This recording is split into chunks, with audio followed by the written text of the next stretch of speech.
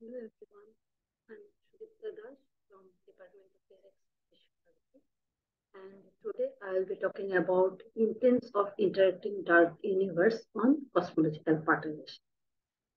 This talk is based on these two papers which are on arXiv, and this work has recently been published in Physics of the Dark Universe. This is the cosmic pie chart, and we know what this picture depicts. Around 70% of the total energy budget of the universe is composed of dark energy, which is an exotic component and is considered to be responsible for the present accelerated expansion of the universe. And the rest 30% it comprises of the dark matter and the normal visible baryonic matter. So, as I mentioned, that we know our universe is expanding with an acceleration. And to explain this acceleration, a number of candidates have been proposed. Out of all these candidates, lambda CDM model happens to be the simplest and most liked candidate because of its simple nature. But the lambda CDM model, it suffers from the well-known cosmological constant problem, coincidence problem, etc. And this tells us that one has to look beyond the lambda CDM model. So what are the alternatives to lambda CDM model? There are mainly two major alternatives. One is to consider the dynamical dark energy models in which the matter sector of the Einstein's equation is modified. And the other option is to modify the gravity sector or the geometry sector. These are known as modified gravity models, where the Einstein-Hilbert action is modified in order to explain this acceleration. So in this talk, I'll be mainly talking about this dynamical dark energy model, or specifically the quintessence. So if we consider a specially flat, homogeneous, and isotropic Friedmann-Robertson-Walker universe, the Einstein field equations are given by this form. The curly H represents the conformal Hubble parameter.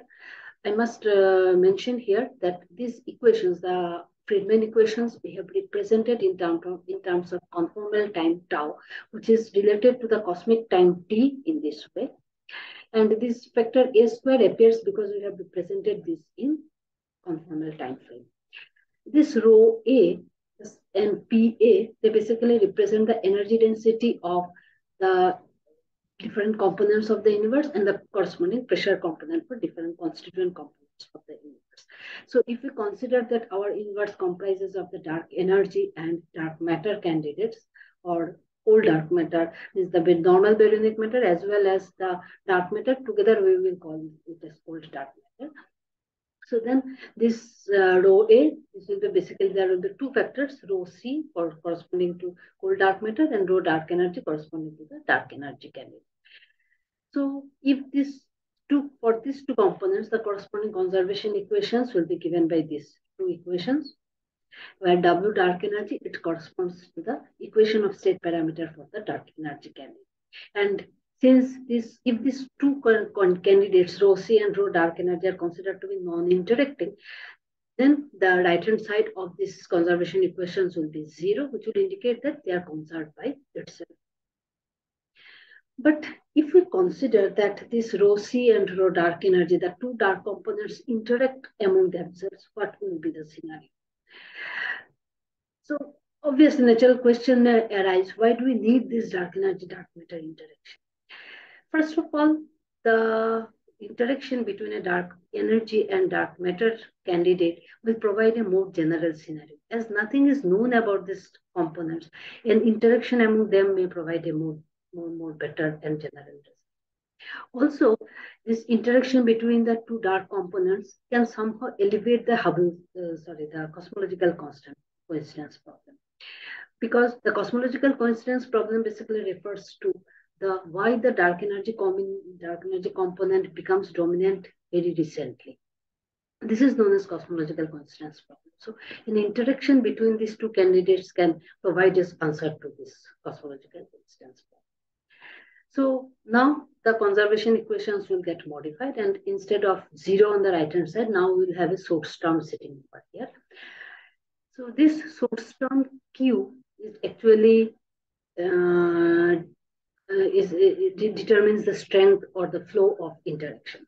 So usually, this form of PQ is chosen phenomenologically, and the phenomenological choices are either it is considered to be proportional to H times rho C or H times rho dark energy or combination of. The reason for these choices are, first of all, these choices make these equations very simple and easy to handle, and also they're dimensionally correct. But it would have been better if one could obtain a form of interaction Q which directly follows from the action principle. People have tried that, but it has been shown that if one obtains the form of interaction directly from the Lagrangian, then the form of Q that is obtained, and to get the correct amount of acceleration, one has to fine tune this parameter Q a lot, and this is a drawback. So usually the form of interaction is chosen phenomenologically, as I mentioned. So here also for this interacting model of dark energy and dark matter, we consider the form of Q as in this one. This is a covariant form of Q. So we consider it to be proportional to H times rho dark energy, and beta represents the strength of interaction. U mu u is the covariant velocity. And if we consider a homogeneous and isotropic background, this interaction term or source term can be written in this simple form, where this AQ is basically proportional to H times rho dark energy. Again, the factor A appears because we are expressing everything in terms of conformal time frame. Now, regarding this beta, if this beta is positive, this will indicate that if this beta is positive, this will indicate that the Q is positive, and that means that the rho dark energy, this will grow with time, and rho C, the dark matter component, will basically its energy density will decrease with time, which indicates that the flow of energy is from dark matter to the dark energy. Whereas if we obtain a negative value of beta, this will indicate that the flow is in the opposite direction. That means the energy or the matter is flowing from dark matter to the dark energy to the dark matter. And the implications, the cosmological implications of these different forms of this Q can be found in this beautiful review by B1 et al. I'm not going into details. So with this chosen form of Q, let us try to explain a toy model for the dark energy model. So for this toy model, we choose a unjust for this energy density for the dark energy component. This is a phenomenologically chosen unjust, where lambda and gamma are the model parameters. And this form of low dark energy is easily integrable, and one obtains the form of low dark energy in this. Now, if we solve this, if we use this rho dark energy, solve the instant field equations, considering the energy density for the dark energy candidate as a scalar field, then the potential for the scalar field one obtains in this form. And as you can see, alpha 1 and alpha 2 are basically dependent on this model parameters lambda gamma. Now, this form of potential, one can say this is a double exponential potential. This double exponential potentials are very well studied in the context of inflation. So, with the same form of potential, one can study early acceleration as well as the late time acceleration. But one beautiful feature of this, or one important feature of this toy model, is that I will show it also later on. That if for smaller values of A, or the scale factor, that means at earlier times this model will behave more or less like a lambda CDM model, but at later time the deviation from the lambda CDM model will become prominent. So for this particular unjust, or for this particular toy model, one can obtain the form of the equation of state parameter for the dark energy candidate, and this comes out in this form, where beta represents the strength of interaction. And as if you plot this, you can see, as I mentioned earlier, that for smaller values of A, the value of W dark energy is very close to 1. That means it mimics a lambda CDM model. But as we go to later time, here we have plotted along x-axis, we have plotted A, which is scaled by A0. So A is equal to 1 represents present time. As we go to later time, this A, at a later time, the W dark energy basically deviates from the lambda CDM model. Even for beta is equal to 0, this effect is prominent. And for higher strength of interaction, the deviation from lambda CDM model will be higher. So this is one important aspect of this choice, that for smaller values of A, it will behave like a lambda CDM model, and for higher values of A, it will deviate from the lambda CDM model, unlike most of the dark energy parameterizations that appear in literature. So we have considered the background as well as perturbative analysis for this model. We have considered three different cases for three different choices of this beta, lambda, and gamma. So we have chosen beta to be 0.1, then we have decreased the strength of interaction. Lambda and gamma, we have actually used Hubble data and supernova data, and we have performed the chi-square analysis to constrain these model parameters, and the best fit values come out to be very close to 3 and 5. And for case 2 and case 3, we have chosen the values of lambda and gamma somehow arbitrarily to check what happens. So the figure on the left-hand side, it represents the evolution of Q for these three cases, as well as we have incorporated the lambda CDM model. And on the figure on the right-hand side, it shows the equation of state parameter or the density parameters.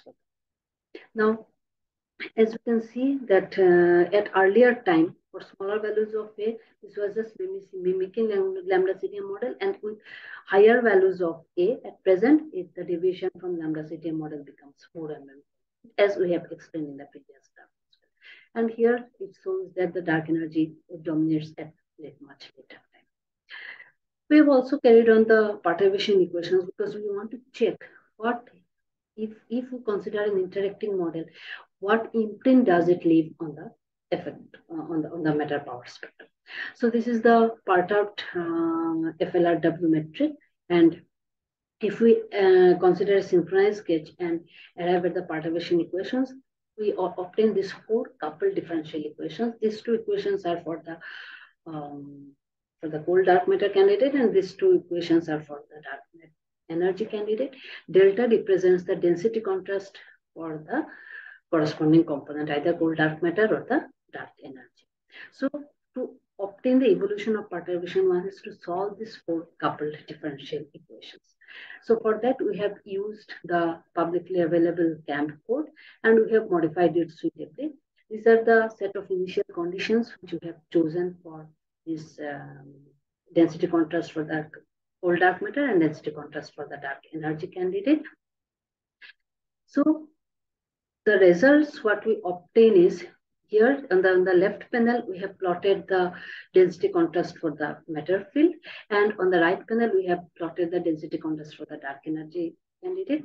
Here, for comparison purpose, we have divided it, we have compared it with the lambda CDM model, and what we find is that for higher values of A at later time, initially there was not much difference. It was mimicking the lambda CDM model, but with the strength of interaction, as the strength of interaction increases, it actually deviates from the lambda CDM model.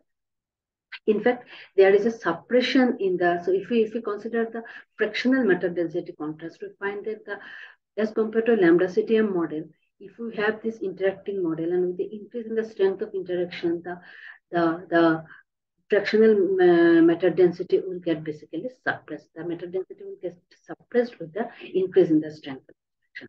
For dark energy candidate, what we find is that for high values of interaction, there was initially some fluctuation in the dark energy candidate, and then it settles. Whereas for smaller values of the interaction, strength of interaction, there was not much fluctuations in the dark energy. We have also plotted the temperature and the matter power spectrum, and we find that with the increase in the strength of interaction, you can see that the matter power spectrum gets suppressed.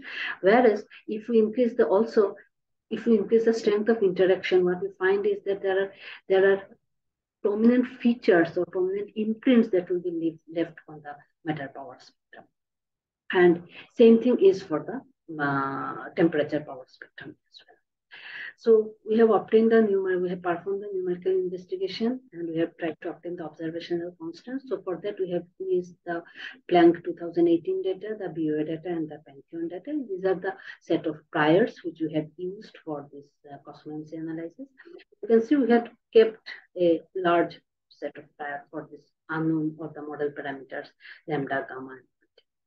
So this is the posterior distribution for these different cosmological parameters. The value of Hubble parameter, it comes out to be around 67. But I would like to draw your attention towards these unknown parameters of the model parameters. For beta, you can see the value of beta, the best value of beta comes out to be around the positive, somewhat on the positive side. For lambda, we do not get a very tight constant on the value of lambda. And for gamma, we get a lower bound, but there is no upper bound. So if we summarizes the result which I have shown in the previous plot. So for H0, when we are using the joint analysis for Planck, BO, and Pantheon, the value of H0 comes out to be around 67.66. So it could not solve the Hubble tension problem, but the one advantage is that the model parameters beta, lambda, and gamma, they are not very tightly constant. You can see that lambda, we could not obtain any constant on the value of lambda. For gamma, we have a lower bound, but there is no upper bound, which makes these parameters almost a free parameter. And so our model is free from the fine-tuning problem. Regarding the value of beta, you can see this is the value of beta is always on the positive side. It indicates that the flow of energy is from the dark matter to the dark energy candidate. So let me conclude. So we have revisited the scalar field dark energy models where we have allowed the two dark sectors to interact among themselves. We find that for a lower rate of interaction, there is not much significant effect on the matter density fluctuation. But if we increase the strength of interaction, there are visible imprints on the evolution. We have obtained the central value of the coupling parameter beta to be positive, indicates that the energy flow is from dark matter to dark energy candidate. The parameters, model parameters lambda and gamma are not very tightly constant, and for all data sets, you can see that the beta is equal to 0. It lies outside the 1 sigma region. That means data indicates a interaction between the dark energy and the dark matter candidates. So with that, I will stop. Thank you.